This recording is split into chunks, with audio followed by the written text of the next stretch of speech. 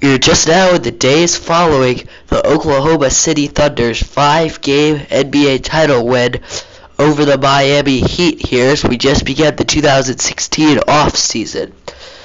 It was truly a special run for Russell Westbrook as he led the Finals MVP charge. But now let's look at the standings for the 2015 season. Cleveland Cavaliers won the Eastern Conference, followed up by the Miami Heat, who would end up going to the NBA Finals. And the worst team in the league was the Philadelphia 76ers, with just 16 games. In the West side, the Lakers came in as the worst team, finishing 26-56, and the best team was the Golden State Warriors, although they would lose in a 6-game series to the Oklahoma City Thunder in the Western Finals.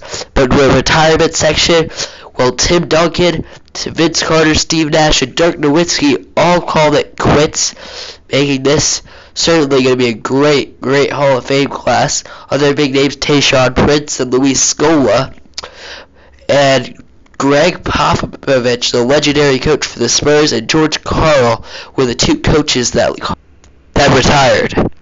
The Hall of Fame class includes Tim Duncan, Dirk Nowitzki, Paul Pierce, Ray Allen, and Vince Carter, 5 men who certainly deserve to be in that Hall of Fame class. They all had amazing careers, but now it's time to get into the offseason. And the Philadelphia 76ers, they made move after move to acquire top spots as they hold the number 1 and the number 2 projected picks in the NBA draft.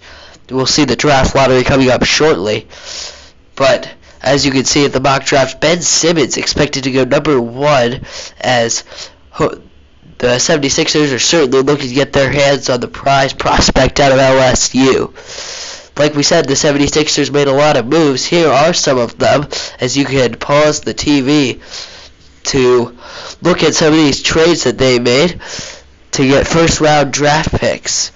They dealt away a lot of their talent. They dealt away the biggest name being Joel Embiid in exchange for a Magic first-round pick. They ended the season with this lineup. Not really a surprise that they won just 16 games. Jahlil Okafor, the rookie center, was probably one of the big reasons that they won those 16 games. But let's go into the draft lottery now, as this one should be interesting. Obviously, the 76ers expected to land the top 2 picks. But let's go. The 14th pick will belong to the Milwaukee Bucks. Not a surprise there, as they were the best team not to get into the playoffs. As the 13th pick belongs to the Phoenix Suns. As you can see down there, they're the sixth straight year of being in the draft lottery, as the 12th pick will fall into the hands of the Pelicans. And the 11th pick will go to the Philadelphia 76ers via the way of Washington. So they dealt away that pick. The 10th pick belongs to the Indiana Pacers. So no surprises yet through the first 5 picks, as the 9th pick goes to the Minnesota Timberwolves. The 8th pick will go to the Portland Trail Blazers, who dealt it to the Philadelphia 76ers. And the 7th pick will belong to the Utah Jazz. So no surprises through the first 8 picks of the NBA draft.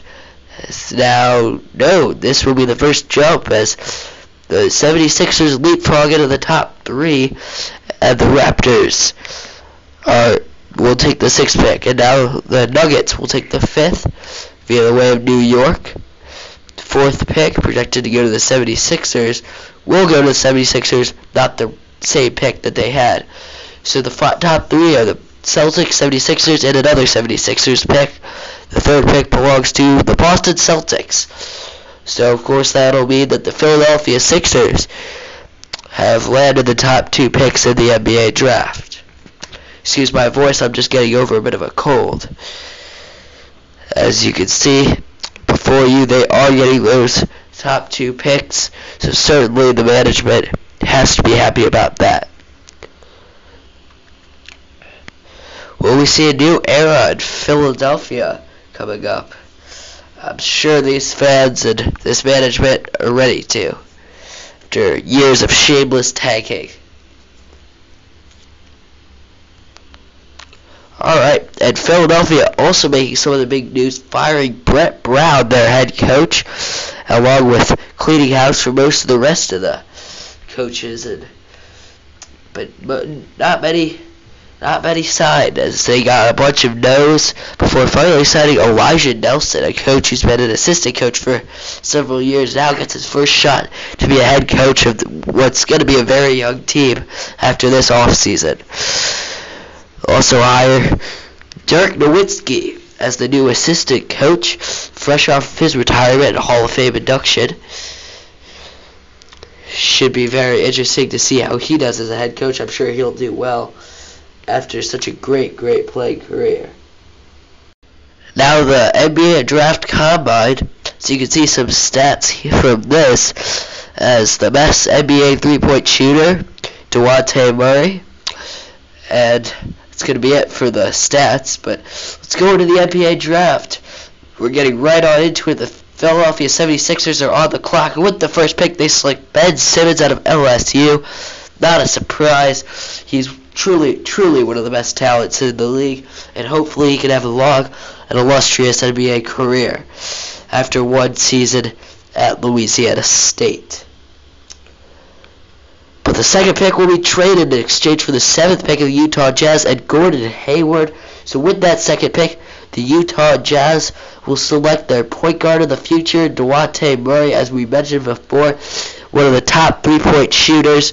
Hopefully at 6'5", can do all things for their point guard position. They're looking for him to become Russell Westbrook with a better shot, as I've heard some executives say to be before the draft. But now the third pick belongs to the Boston Celtics, and they'll take Dragan Bender, the power forward out of Croatia, hoping to follow in the footsteps of Kristaps Porzingis, the big man last year, who had a great first season after people started crying when he was introduced. So you don't need to win every award in college to be a star in the NBA. So we've certainly learned. But now with the 4th pick of the NBA draft, the 76ers making their second pick will take Buddy Hield out of Oklahoma, the reigning National Player of the Year, before getting destroyed in the college Final Four. 5th pick will be Thon Maker for the Denver Nuggets out of Sudan. This kid made headlines when he decided not to sign with the colleges, just go straight into the NBA draft. The 6th pick will be Brandon Ingram, a one-and-done from Duke. Obviously, a lot of great players have gone there. 7th pick, the Philadelphia 76ers. 3rd pick in the draft, take Chris Donna, the freakishly athletic point guard out of Providence. And Henry Ellenson will be next for the 76ers out of Marquette University. Great big man who can stretch the floor with a good shot. Now with the 9th pick, Deonta Davis out of Michigan State, another big man being taken. And a trade announced here, as Avery Bradley will be traded for the 9th pick to grab the 10th pick of the NBA draft, as they're going to take Jaylen Brown out of Cal. Jamal Murray will be the 11th pick for the Philadelphia 76ers, and that's going to be it for the NBA draft. Marquise Chris will be it for our coverage of the NBA draft, because that's going to be pretty much the entire lottery, and the rest of the picks, just weren't that important. Most of them won't become big-time stars. But the last 76ers pick, if you were interested to know, was Malik Beasley out of Florida State University, another shooting guard there, the second one of the draft after taking Buddy Hield. But now into free agency, 2 big players. DeMar DeRozan is the one that the 76ers are going after. They're going to offer him a 2-year plus a player option for a 3rd year, about $25 million a year, hoping that the star shooting guard will accept the offer. And will he ever, taking the 2-year, $51 million contract? But LeBron James, probably the biggest signing, he went to Boston to take his talents there, as it's the decision part 3. 76ers will also have a backup big man in the 7'4" Boban Marjanovic out of Serbia. Now looking at player progressions, a couple of big names. Now into the Summer League. The Houston Rockets won the 2K Summer League, and now going into the Samsung Summer League, obviously the big event here. We'll see who comes out on top, as the 76ers, the 3 seed, are into the semifinals, in the quarterfinals, now into the semifinals. As you can see on the left, the 2 worst teams have made it into the semis, which means one of them will be competing for the title, and the 76ers will fall to the Suns, and the worst team, the Indiana Pacers, will win it all. Kind of shocking turn of events there.